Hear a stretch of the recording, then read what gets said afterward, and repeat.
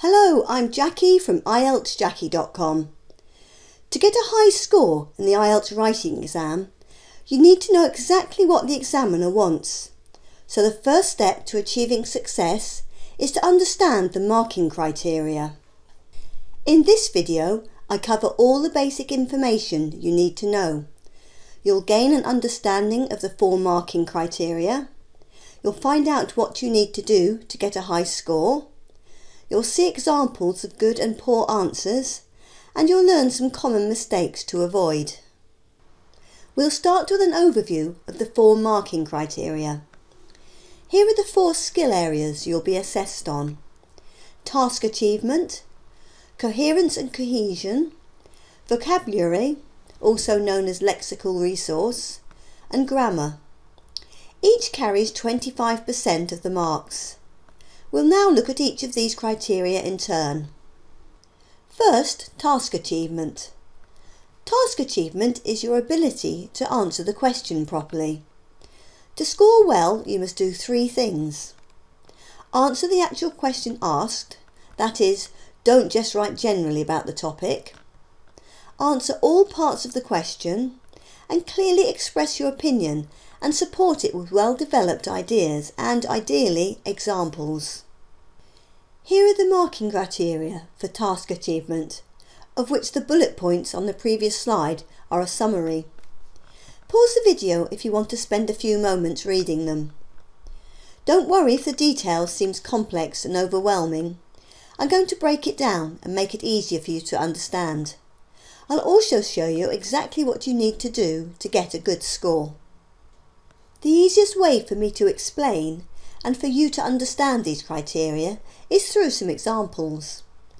I go into more detail on all the marking criteria on the website and in other videos, so don't worry if they don't make full sense here.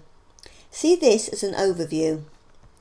We're going to focus on bands 6 to 8, as these are the levels most students are aiming for. Here's a sample question I'm going to use for illustration. Some people think that newspapers are the best way to learn news. However, others believe that they can learn news better through other media. Discuss both views and give your opinion. We'll now consider this question in relation to the 3 marking criteria I outlined on slide 4. So, in this question, you're required to write about the 2 opposing views on the best way to learn news. Do not write about news in general. You must answer all parts of the question, that is, you must write about both views and also give your own opinion. If you don't fully cover all these elements, your mark could drop to as low as a band 5. Finally, your own opinion on the best way to learn news must be clearly stated in your essay and supported with relevant ideas and/or explanations. Include specific examples if you can. To illustrate some of these points, here are examples from a good and a poor answer to a question asking for solutions to the problem of criminals reoffending. Both answers have 2 clear ideas, but in the first answer they're not well developed. The second answer has more detailed explanations and also includes a relevant example to back up the ideas. It's fine to make up an example if you can't think of a real one, although it must of course be plausible. This one is completely fictitious. Remember that the IELTS writing exam assesses your ability to understand and use language effectively, not your factual knowledge. There are many subjects, such as this one, that you're unlikely to know much about. The examiner knows this, and they're not going to check up to see if the facts you've stated in your example are genuine or made up. Pause the video to read through the 2 paragraphs and compare them. So, to summarise task achievement, check that you have answered the actual question asked, answered all parts of the question, and stated your opinion and supported it with well-developed ideas and, ideally, an example. Now we move on to cohesion and coherence. These are your ability to organise and present your ideas so that your essay is easy to read and understand. To score well, you must do 4 things. Write an essay with clear ideas that are easy to understand. Organise ideas and information logically. Progress clearly from one idea to another. And use cohesive devices to link ideas, sentences and paragraphs. Here are the marking criteria for cohesion and coherence, of which the bullet points on the last slide are a summary.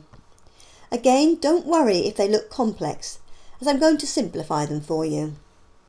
It's helpful to look at the two parts of the marking criteria individually to better understand each of them. Coherence refers to how well the examiner can understand what you write. Several things can affect this, such as grammar mistakes, use of inappropriate words and phrases, and illogical ordering of sentences and ideas. If the examiner can't easily read your essay and follow your ideas, you'll get a low mark for coherence. We'll come on to vocabulary and grammar when we consider the marking criteria specifically related to them. Here we'll focus on the third bullet point, how you order your sentences and ideas. Poor paragraph structure, with ideas set out seemingly randomly, is a common and serious mistake made by many students. Pause the video and read the questions and 2 paragraphs from the sample answers. See if you can identify why one is poor and the other good. Pause it now and then click play again to hear my explanation. Both answers contain the same ideas, but in the second answer these flow far better from one to the other than in the first answer, where the ideas are set out randomly. A major problem with answer 1 is the repetition of vocabulary, especially vocabulary used in the question. The first sentence repeats the question word for word, whilst in answer 2 the question is paraphrased, as it should be. Using appropriate synonyms wherever possible will earn you good marks. Cohesion, on the other hand, refers to your ability to link ideas, sentences and paragraphs using cohesive devices. These are linking words and phrases such as also, furthermore, for example, such as well as, because, although, however, especially, therefore, in contrast, similarly. In our poor sample answer, there's practically no use of cohesive devices, but they're used well in the good answer. Here they are highlighted.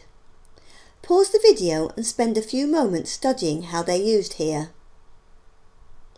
A mistake that many students make in their writing exam is to overuse cohesive devices, thinking that using them in every sentence will gain them marks. This is wrong. It leads to them being used inappropriately, which results in a loss of coherence. This is as serious a problem as underusing them. The third marking criteria is lexical resource, which means vocabulary. So it refers to the words and phrases you use in your essay. To score well, you must use a wide variety of vocabulary, use it correctly and appropriately, and use topic-specific vocabulary. Here are the marking criteria for lexical resource. We touched a little on vocabulary when looking at cohesion and coherence, and I'm going to use the same sample answer to illustrate good and bad use of lexical resource. Answer 1 uses a very limited range of vocabulary, with the same words such as work and university being used frequently. This shows a lack of knowledge of topic vocabulary. Pause the video and evaluate this answer for yourself. Answer 2 makes good use of synonyms for topic-related words. For example, work is replaced with employment and job, college is used instead of university, students instead of undergraduates, and studies instead of course. Pause and read the paragraph again, noticing how these synonyms help the writing to flow well. The use of a wide range of vocabulary in answer 2 also leads to better developed ideas. As already mentioned, the question statement must be paraphrased in your essay. Answer 1 repeats it using the same words and sentence structure. The question statement reads, It is better for students to work before their university study. And here's the opening to answer 1. I agree that it is better for students to work before their university study. This will be given a low mark. Answer 2, however, is written like this. Taking up employment before studying at university has many advantages for students. This is a much better opening sentence. It says the same thing but in a different way. Many students make the mistake of thinking that they need to use long, complicated words to score well in the writing exam. This is not the case. You just need to use the right words correctly. You must also be able to spell them correctly. Here's answer 2 again. You'll notice that it doesn't contain any advanced, complex vocabulary. Rather, it uses appropriate, everyday words and phrases to express the writer's opinion. The correct use of collocations is also important. These are word combinations that sound right together. In answer 2, the collocation valuable contacts has been used. However, the collocation doesn't work with most synonyms of the word valuable. For example, we don't say expensive contacts or costly contacts. When learning a new word, be sure to learn its common collocations too. There's a vocabulary section on the website with information on what to learn for IELTS and how to learn it, as well as many pages of topic vocabulary. Follow the link in the notes below this video. So, to summarise lexical resource, make sure that you use a wide range of vocabulary, you use it appropriately, you use synonyms to vary your vocabulary, use topic-related words, know correct collocations and check your spelling. Finally, we have the grammar marking criteria. These assess your ability to use a range of grammatical structures and to use them accurately. To score well for grammar, you must use complex sentences, produce error-free sentences, and use a good variety of appropriate sentence structures. Here are the marking criteria for grammar. Pause again if you want to read through them. The key to scoring well for grammar is in your ability to produce complex sentences. Complex does not mean complicated, as many students mistakenly think, and it has nothing to do with the verb tenses used. A complex sentence is just a sentence that contains more than one clause, often multiple clauses. It includes more than one piece of information. For example, Hugo is studying for his IELTS writing exam and hopes to get a band 7 so that he can apply for a place at the University of Oxford. This sentence contains 3 clauses, each giving a different piece of information. I've highlighted them in different colours. Also note the simple cohesive devices linking the 3 clauses. They are and so that. The number of grammatical errors you make is also a major factor in determining your mark. To get a band 7, around 50% of your sentences must be free of errors. To get a band 8, most of your sentences must be completely error-free. Choosing fairly simple grammar that you can use confidently and competently will help you to achieve this. We'll end with a quick summary of what to do and what not to do to get a high mark for grammar. You should use simple, appropriate grammar structures correctly, use a variety of complex and simple sentences, ensure that your sentences sound natural, and check your essay for grammatical errors. You should not try to use as many different structures and tenses as possible. Attempt to impress the examiner with advanced grammar, and make basic or systematic errors. That's it for this video on marking criteria. I'll see you in another lesson soon.